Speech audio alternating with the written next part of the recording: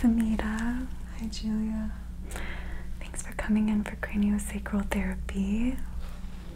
How can I support you today? Well, I was really hoping to just kind of calm down my nervous system. There's been quite a few stressful things happening in my life, which has been leading to some anxiety and restlessness. So I'd love to just calm down and kind of help with focusing on school, because I do have exams coming up next week. So that would be really helpful. Okay. I can definitely support you with that. So just to tell you a bit about craniosacral therapy, what I'll do is I'll assess the rhythm of your cerebrospinal fluid throughout your body and look for any restrictions to the flow. And then I will implement gentle techniques to release these restrictions in the connective tissue around your brain and your spinal cord. And this process activates the parasympathetic nervous system and induces a state of relaxation and deep healing. So while I do this, some things you may experience could be a change in breathing pattern, gurgling of your stomach, you might yawn or twitch, you might fall asleep, and all of that is normal. Okay. Thanks for that. Yeah. So first I'm going to start with a little bit of essential oil.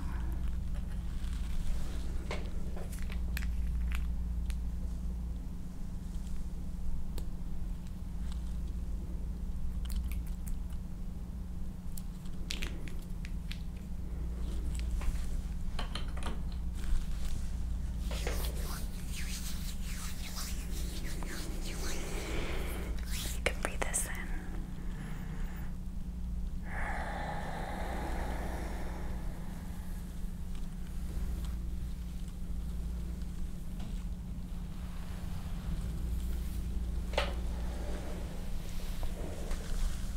I'm gonna start things off with the singing bowl.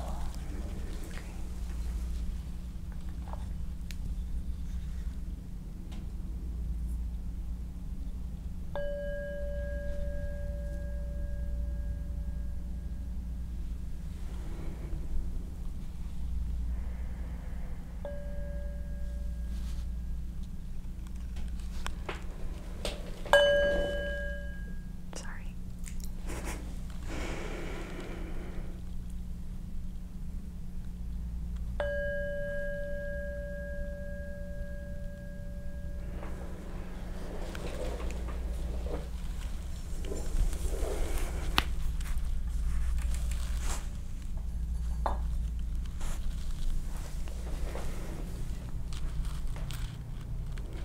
Just gonna feel for the rhythm.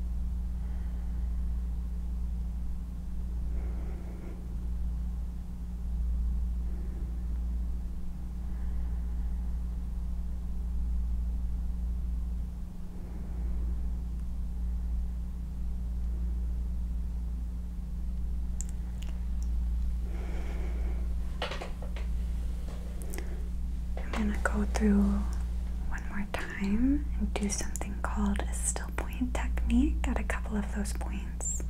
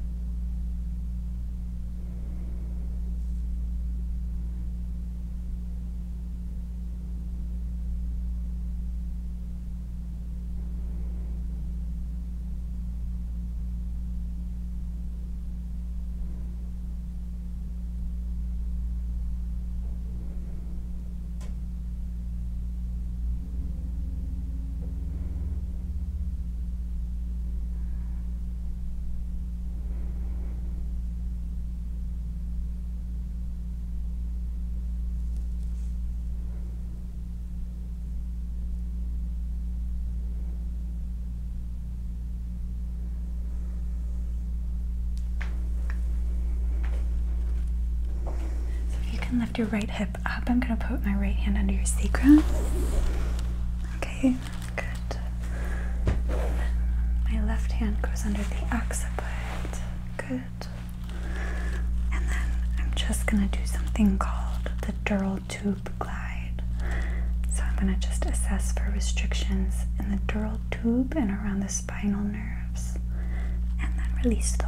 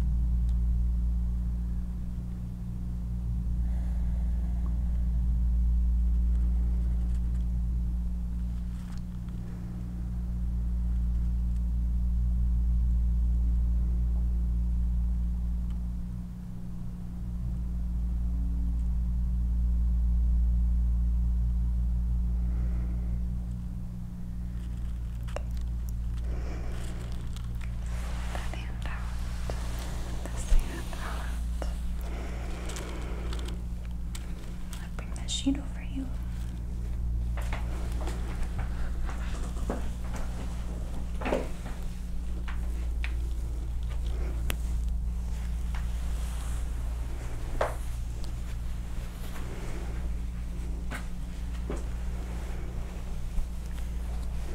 Is that comfortable?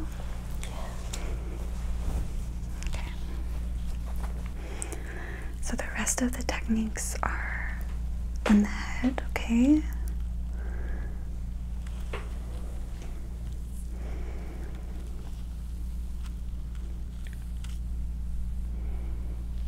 Let's start with a vault hold.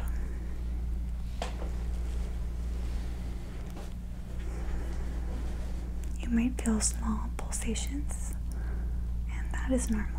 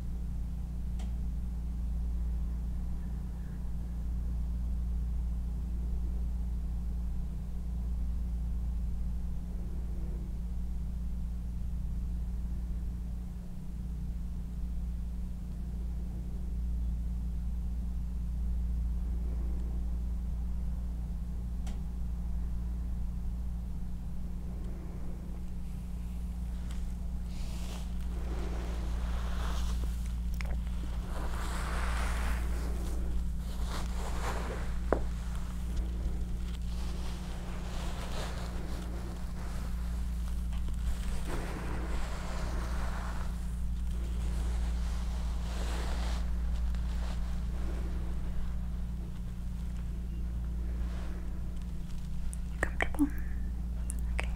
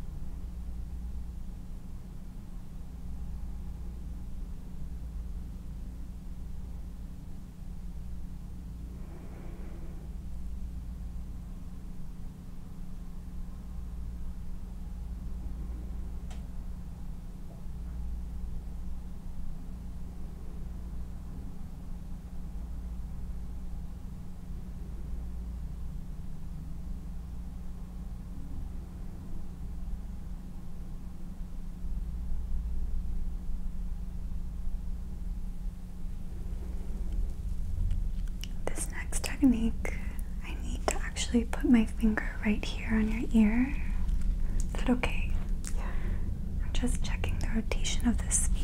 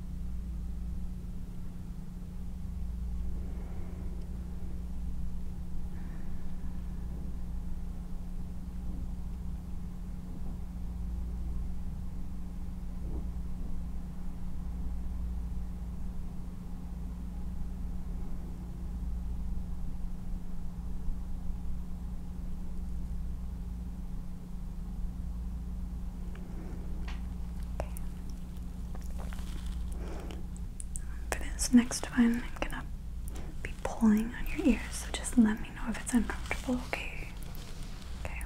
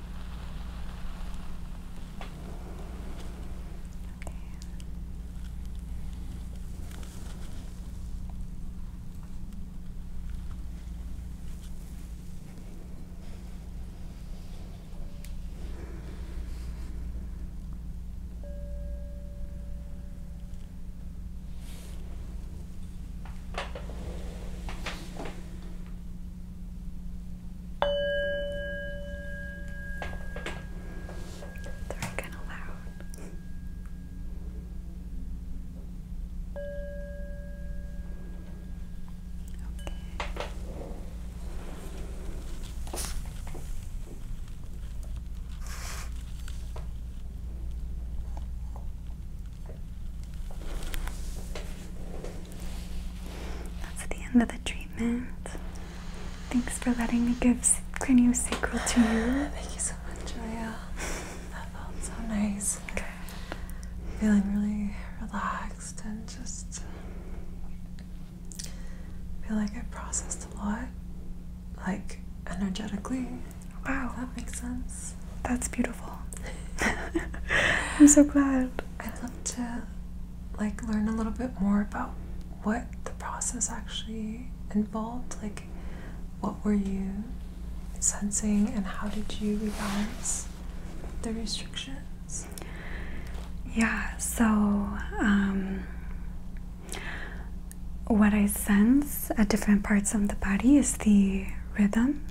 And so sometimes one side has a little bit more of an amplitude than the other, or one side might be slower than the other.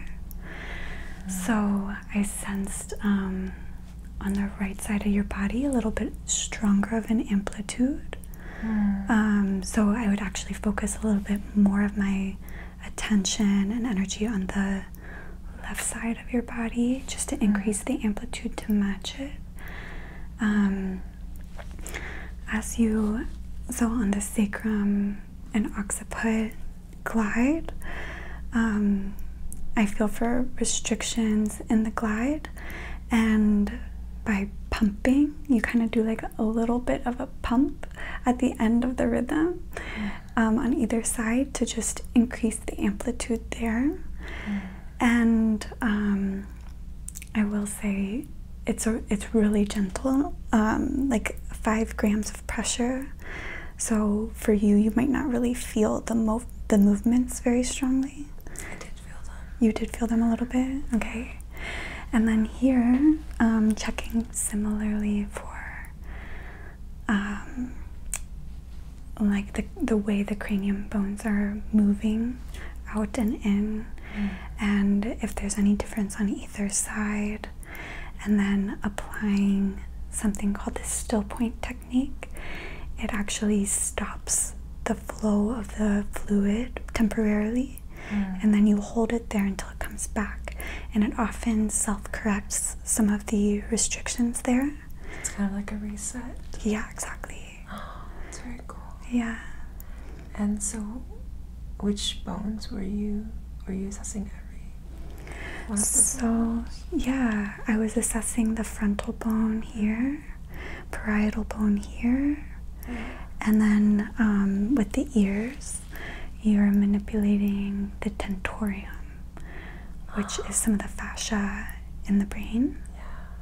And it ends up impacting the movement of the sphenoid bone, which I assess when I had my fingers in your ears. Yeah. So interesting. And then the occipital bone. Oh yeah, in the back, yep. And then the occipital bone. And the temporal bone over here too, when I did the sphenoid. Wow, I didn't realize you could actually feel like amplitudes of pulsation of the bones. Yeah, it's more that the bones move so slightly with the pulsations of the cerebrospinal fluid, and it's more subtle than like your pulse or your respiratory rate.